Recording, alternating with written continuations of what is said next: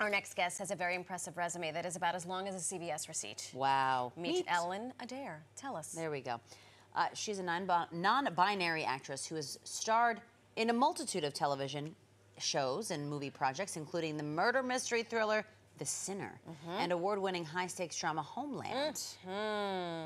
Ellen's latest project brings her front and center as the leading character in the horror film that will have you holding your breath, sleeping with the lights on, and peeking around every corner like that. Where you all been? We've been out camping. What happened to her? We need to get to the hospital. Hospital's no good. It's been overrun.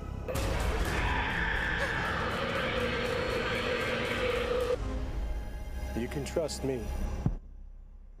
Hey. Let me tell you something. She couldn't wait to do this film. That was a preview of the new zombie horror movie, Herd, which premiered internationally to a sold-out audience, received a 5-star review at UK Fright Fest last month ahead of its theatrical release this Friday.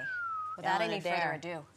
Joining us live right now with an inside scoop on all of that business that we just saw over there. The boils, holy moly. Oh yeah, it's real gross.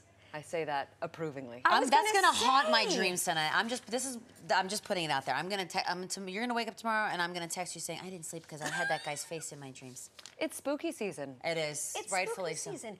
And I read that you couldn't wait to do this. This is like right up your alley. Oh boy. Yes, yeah. I've done a number of horror films at this time, and I feel like horror has this really interesting ability to offer escapism, but also to say something else. And I think that this film really does that, right? So it is action-packed, it's a fun zombie film, but I think that it's also really looking at our society and reflecting something back to us. And so when I read the script, I think it's so well constructed.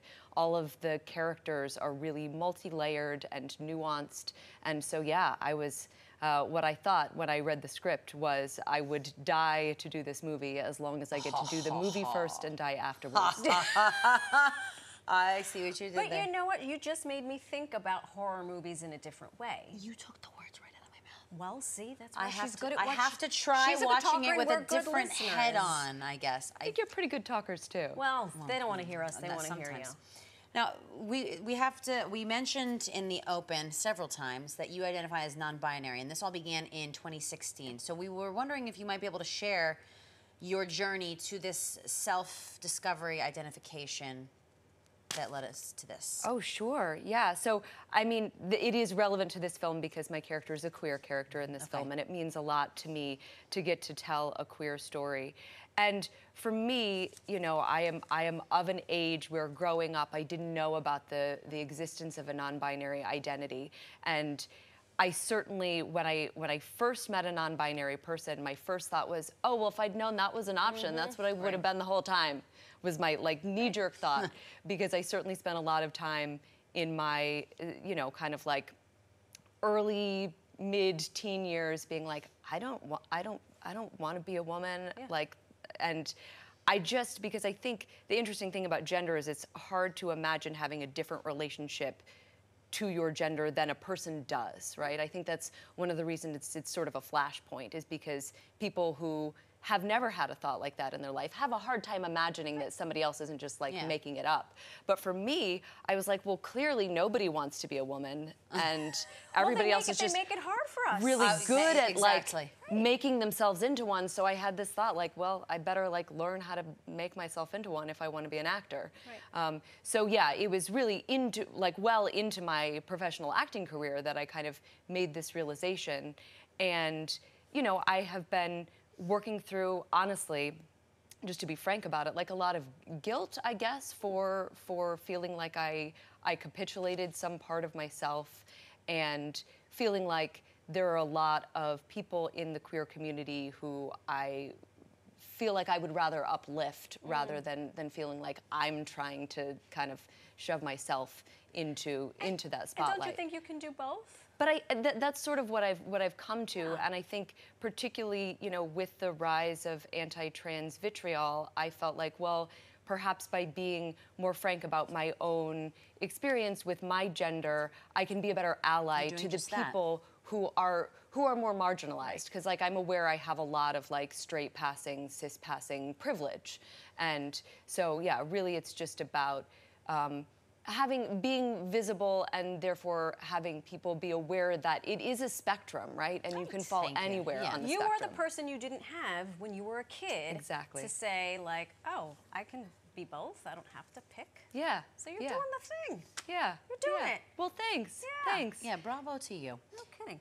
And in this movie, like one of the things, though my character Jamie Miller does not identify as non-binary, I feel like there is a lot of energy in her, a sort of like mixture of masculine and feminine, just energies and impulses, where I felt like I could really bring who I am to this character instead of sort of feeling like I'm putting something else on, which I'm an actor. I love to put something else on. I was just gonna say, right? like, you kind of landed in the perfect spot here. Yeah, so I have no problem being something like, you know, that I'm completely not, portraying something that I'm completely not. But it is also meaningful to feel like I can bring myself to a role. I love it.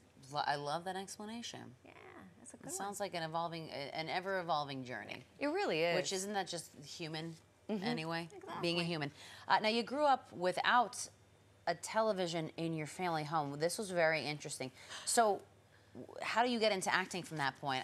You know, everybody's journey is different, but it wasn't like you were watching Bewitched and you're like, well, I want to be that I want to do that. I want to be that one. You know? Yeah, it's funny. I always want to clarify it's because I have 2 college professor parents. Sometimes Well, people are there like, you go. were you Amish? And I'm like, no. Was there running water? in Yes, your there home? was running water. We had a radio, like, you Thank know. God. NPR was on whenever somebody was awake. Pretty much, it just went on in the morning and then went off. This sounds like your house. Yeah. But it was very similarly that I saw theater, right? So I think that my first love was really theater. I remember seeing a friend in what was probably just like a community theater production of The Mikado. And I was like, he's pretending to be somebody else. And I know that that's what I like to do on my downtime as a like 4-year-old, is pretend to be somebody else. So like, look at these grown-ups get to do this. That's cool. I want to do that too. So yeah, I always say it like belies some lack of personal development that I've wanted to be an actor my entire life, and here I am. And here you are. Yes, still wanting to be an actor. So yeah, I guess that's what it was. And so it was mostly theater for me, and it wasn't until I was lucky enough to get a couple of jobs in television. My first big TV job was Brotherhood, where I was like, oh, I really like this. Like, I really like the scale of it. Different than theater, but I like the spontaneity. I like that, like, this take can be different than the last take, and actually it's better if it's different than the last. So, yeah, that kind of made me think, oh, you know, I still love theater. I love to do theater, but I really like focusing on camera work. you ever been on radio on NPR?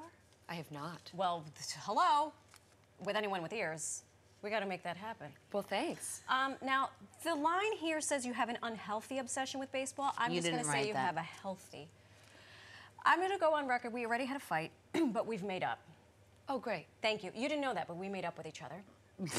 I didn't know it was really a fight, so I'm glad that we've made up. You know what? I'm pretending to be an actor. Everything is a fight with this one. Hello, women in baseball got to stick together. Humans in baseball. Now, it's the Phillies. Technically, I'm supposed to have nothing but hatred for you, but I respect the game. I watch. You're all Met killers. It's fine.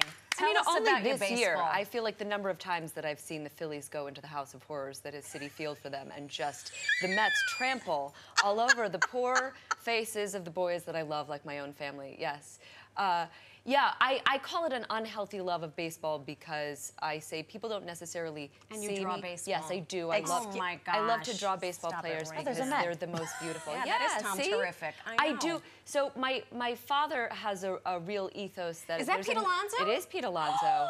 Has a real ethos of like love of All right, I take back baseball that fight. above all. So really, I do love baseball more than anything, and I feel like I can love players on a lot of different teams, So can except for I. maybe Oh my the God. Yankees. And I don't love Atlanta either. Except No, for the even Yankees. Atlanta doesn't like Atlanta, so it's fine. I feel like we're going to be friends. Great. We're all I'm good excited friends. about it. I feel like I Sorry. just met Marisol number 2. Congratulations. congratulations on all the things. Oh, thank you. Please come back and visit. Oh my gosh, anytime. Oh, we'd And love next to have time you. you come back to the House of Horrors, aka City Field, call a sister up. You know what? I'll give you the mic. You can announce Oh, one of the you players. look at that. You can I call would your love that. players. Oh my up. gosh, it would be Yeah. fantastic. And by the way, the film with the man with the things. That thing? Ugh. It hits theaters this Friday, October 13th. Ooh, that's tomorrow. Spooky. It's Friday the 13th. Friday the 13th. I love it. Yeah. Ellen, thank you so much for coming. Thank you so much for having me.